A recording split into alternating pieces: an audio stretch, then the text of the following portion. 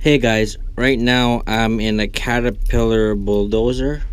Alright, so a few things on the bulldozer. Before I start, it kind of needs to be in neutral.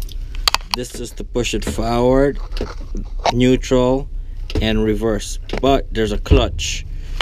You must clutch with your foot before changing gears and directions. Alright, it's a clutch and a brake kind of. It disengages the drive, and it puts it into neutral, and then it stops. This lever is for the blade in front. It goes from side up and down, takes the lever up and down, and this is to drive. Okay, let's do this. This is to go forward and backwards, and this is to steer side to side, side to side.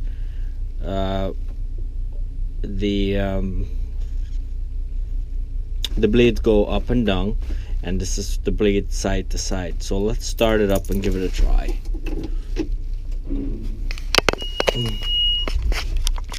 It's a diesel machine, which means you gotta give it like a few minutes to not a few minutes, a few seconds to get ready. Turn hole, it's on. Now I'm gonna come over here. I must turn up the RPM a bit. Now, alright, so basically this is the lock, like the emergency brake kind of lock for the hydraulic, and this is the parking brake. So I clutched in with my foot, unlock, take off the parking brake. It's good to go. My phone's ringing, bad timing. I'll make back that call in a minute. So, before I move off, seatbelt. If you notice some numbers on the screen, it's the speed. So I'm gonna slow down the speed before I move off by moving this button. This is the speed control. Alright, it's 1. It's moving. So increase speed.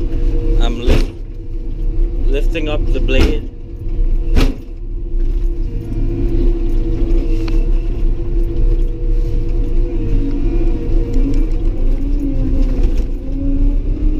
It's pretty shaky, this machine. Okay, I slow down.